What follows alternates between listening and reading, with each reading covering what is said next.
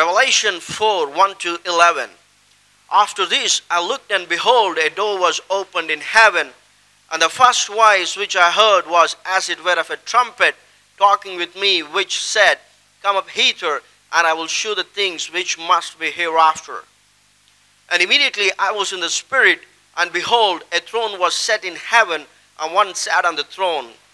And he that sat was to look upon like a jasper and a sardine stone, and there was a rainbow round about the throne, in sight like unto an emerald. And round about the throne were 24 seats, and upon the seats I saw 24 elders sitting, clothed in white raiment, and they had on their heads crowns of gold. And out of the throne proceeded lightnings and thunderings and voices, and were the 7 lamps of fire burning before the throne, which are the 7 spirits of God.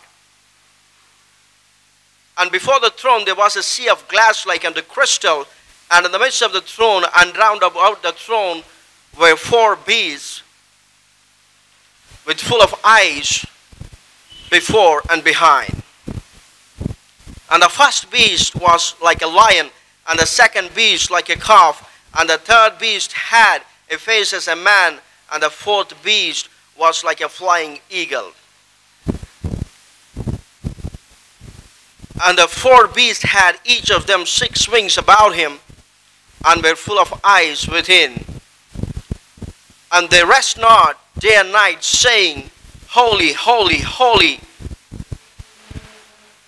Lord God Almighty, which was and is to come.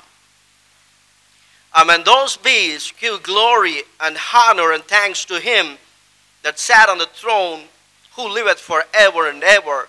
The 24 elders fall down before him that sat on the throne, and worshipped him that liveth forever and ever, and cast their crowns before the throne, saying, Thou art worthy, O Lord, to receive glory and honor and power, for thou hast created all things, and for thy pleasure they are and were created.